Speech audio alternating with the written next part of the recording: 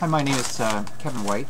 I have here a copy of the London Free Press from January 28th, which is yesterday. And on page 2, there is an article that says, City Song Has You Tweetin' the Blues. And it refers to a song that was written by local radio show host Jim Chapman called City of Opportunity, which Mayor Joe Fontana has touted as being the city song, or at least it was presented at his inaugural address of 2012. In a nutshell, it has not been well received by the city. In tweets commenting on the song, the three most common adjectives that have been used have been, where are they? Embarrassing, awful, and horrifying.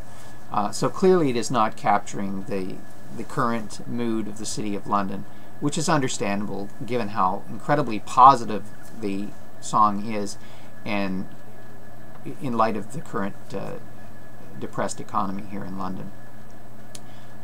No disrespect to Jim Chapman or to Mayor Fontana, I'd like to offer a song that I've written as a potential candidate to consider as the city song for London. It is a song that I wrote several years ago, and it talks about the year 1793, when John Simcoe first discovered the current site of London. He was immediately struck by not only the practicality of the site with the river, but how beautiful the site was, and he considered it to be the perfect place to put a capital city for Upper Canada. Of course, that never happened, but the city did grow and prosper and become the lovely city that we now know as London, Ontario. So I'd like to sing this song for you. It's called A Perfect Place.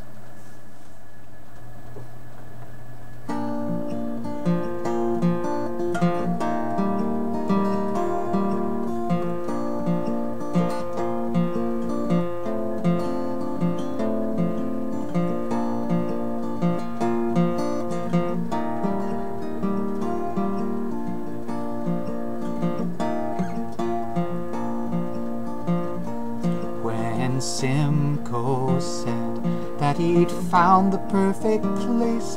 What he must have been thinking as he marked this piece of ground was that fate had led him to where God had graced the bounty of a river with beauty all around.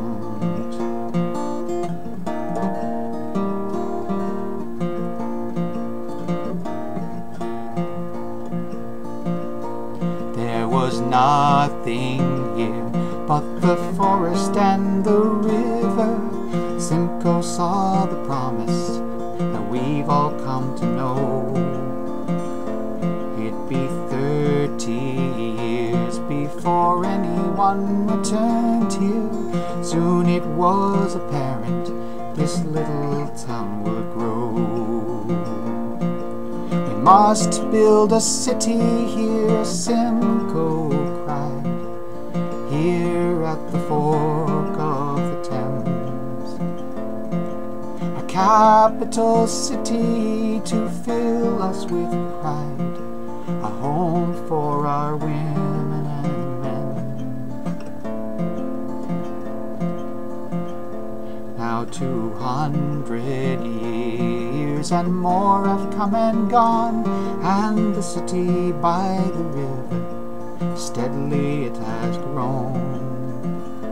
And Simcoe's words have never seemed so strong, as now that we celebrate this place that we call home.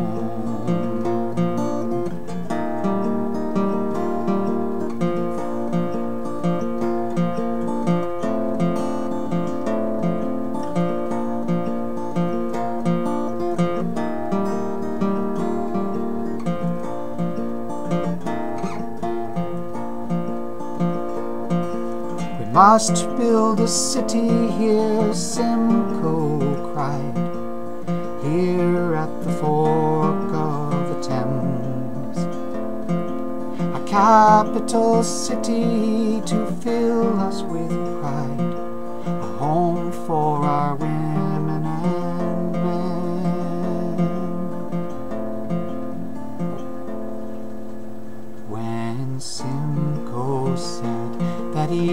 found the perfect place.